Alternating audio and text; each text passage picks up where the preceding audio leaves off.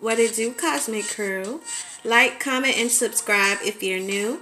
Without further ado, I got another video for you. So my next Scorpio will be Brother Love, as he is now currently known. Of course, tarot readings are for entertainment purposes only, so let's keep that in mind as we move forward, okay? P. Diddy, of course, he is a mogul in his own right, a leader in the music industry, a fundamental part of so many people's success.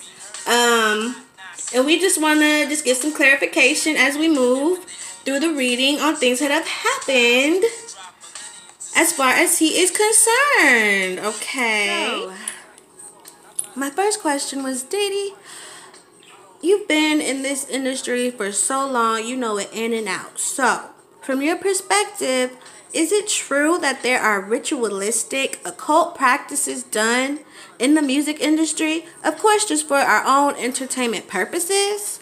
And he was like, yes. And immediately what this card is giving me is eyes wide shut. Okay?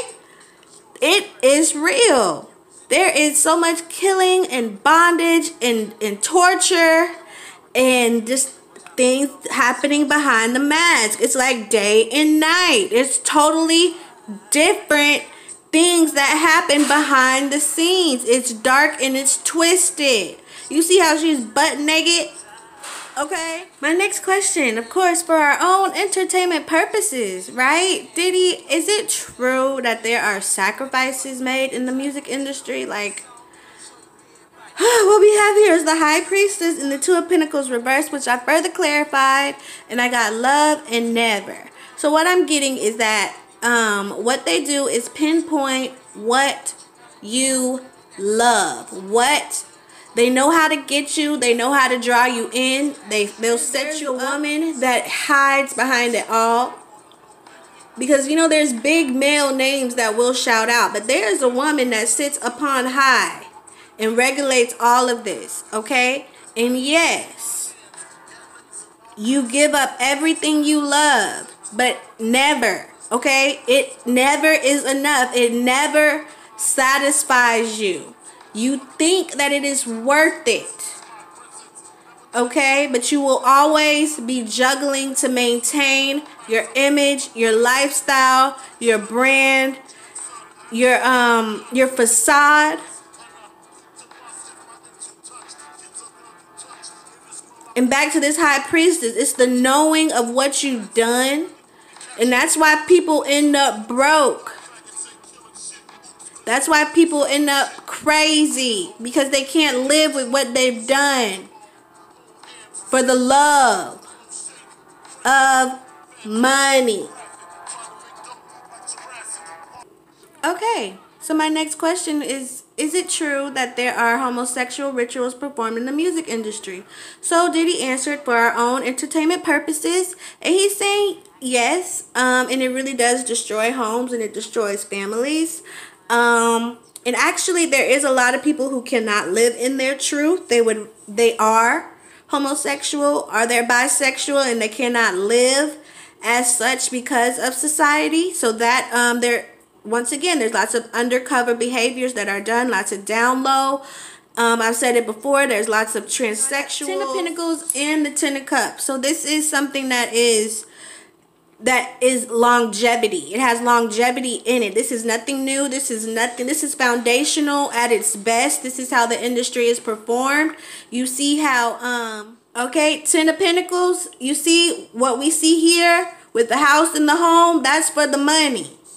But what's for the heart, for the Ten of Cups, okay, that's that Eddie Winslow.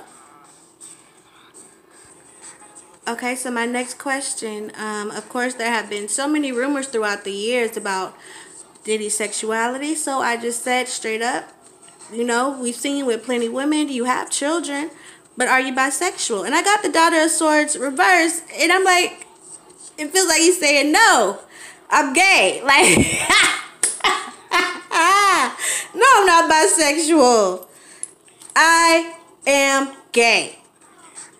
So, for our entertainment purposes, I asked just specifically, Diddy, are you gay? And I got Ace of Swords. Like, yes, that's it. And he would love to live in his truth. I'm telling you, like, there's going to come a time where Diddy is going to finally just be himself. And I can definitely see it with this whole love movement, because that's his message. That love is love. Okay? It doesn't matter your race, your religion, your sexuality. Love is love, right? Brother, love. So I asked Diddy, what is your involvement, if any, for our own entertainment purposes in the death of Tupac? And I really don't see much on his part, but he is saying there is a woman that infiltrated that situation and is the result in his demise. This was about a woman in his own ego. It was really just bad timing as far as their beef, but that had nothing to do with him. That was his own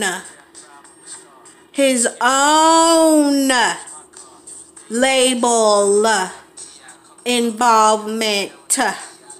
And I believe, because I got willpower, I got concerned, and I got save a hoe. So I would honestly believe that Diddy tried to get Tupac out of his label, but Tupac was involved with a woman that had ties to his current management. So I asked straight up, Diddy, who was behind the death of Tupac's murder, for entertainment purposes? And what he's saying is this shit was in-house. Okay, this was his own people for entertainment purposes, baby. I asked, what was your involvement, if any, in the death of Biggie Smalls, Christopher Wallace? Okay, I got 6 of Swords in reverse, the Justice card, and the 6 of Wands. All right, I clarified that. I got Innovator, I got Pregnant, and I got Water. So what this is giving me is Diddy always planned this. This was the purpose. This was his intention. When Biggie went up the road, they had already set this plan up. It was always meant for him to be one and done. Okay, one and done. That was always the plan. He was going to leave out on top. Okay? That was always the plan. Okay, so I asked Diddy, what was your relationship like with Mace? Like, what happened with Mace? So I got the 2 of Wands, I got the Empress, I got the Wheel of Fortune in reversed. So, of course, things started off amazingly. They were a great dynamic duo. Just took the world by storm. But apparently, either somebody was fucking on somebody's baby mama. There was definitely something about a woman that came up, or even just Mace wanting to settle down and have a family himself, or even just not getting credit for projects, the things that he was giving birth to. Okay, and then we had the Wheel of Fortune in reverse. And basically, when he betrayed Diddy, because, when you betray a Scorpio, it's for life, right? So they're going to turn your world upside down. He fucked his head up. I got the mental health card. He made him run back to Jesus. Okay? He sent his demons on him. No cap. And I really feel like it had to do with a woman. Okay, so I asked about Diddy and his relationship with Jay-Z, Sean Carter. I got the World, I got the 8 of Cups in reverse, and I got the Chariot in reverse as well. So this one I had to kind of clarify, just kind of see what he was really trying to say, but it seems like okay, so of course things started off amazing. They were frontline, front center, just globalized, just making money, getting to the bag. The world was in the palm of their hands. But things behind closed doors, that's where things got a little fishy. And it's something about Jay-Z that kind of wasn't into things that Diddy wanted to pursue with him, and so it left him a little emotionally scarred. He told him never, and I was like, okay, well, were y'all fucking? Like, what was the intimacy level of this relationship? I got the Son of Cups in reverse. Okay, so I would say that Diddy definitely offered to have an intimate relationship with Jay-Z. But, you know, like, there's some lines that Jay-Z won't cross, apparently, are Diddy's just not his type. I don't know. I haven't looked that far into it. But at this point, any of their relations are just technical. It's all technicalities. You know, they run in the same circle, so it's not like they're enemies. But their personal relationship has definitely come to a cease. But I will also say, like, there's no love lost. Like, he congratulates him as a businessman. Like, he does say that Jay-Z has the Midas touch. Like, he puts this man on a pedestal. He is in awe of him. But he wouldn't let him, you know. So I asked Diddy, why does it seem like a lot of artists have discrepancies when it comes to getting paid? You know, there's been so many people that you work with that kind of, you know, either fell off or, you know, what's up with that? You know, for our own entertainment purposes. And I got The World, I got Goddess of Pentacles, and I got the Supreme.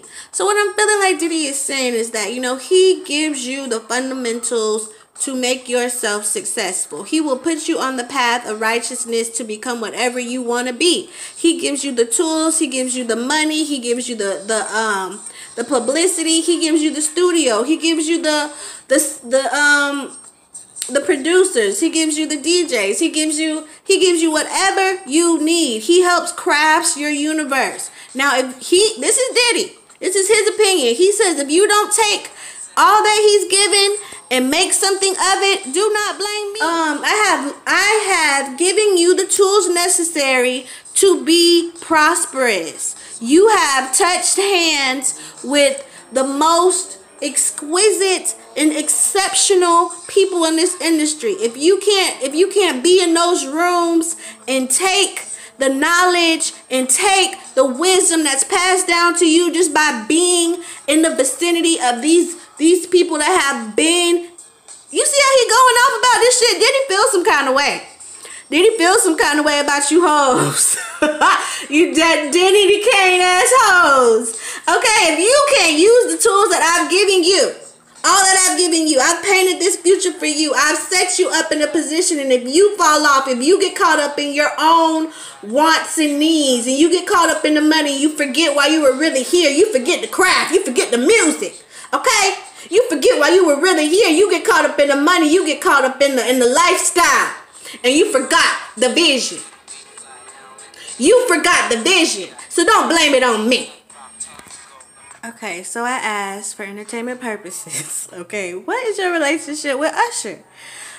I got the Six of Swords, I got the Three of Cups in reverse, and I got the Ten of Cups in reverse. Like, this relationship is, I don't know, there's something about Diddy that is very possessive. He's very jealous. He keeps his eye on Usher, and he doesn't really appreciate him being with anybody else.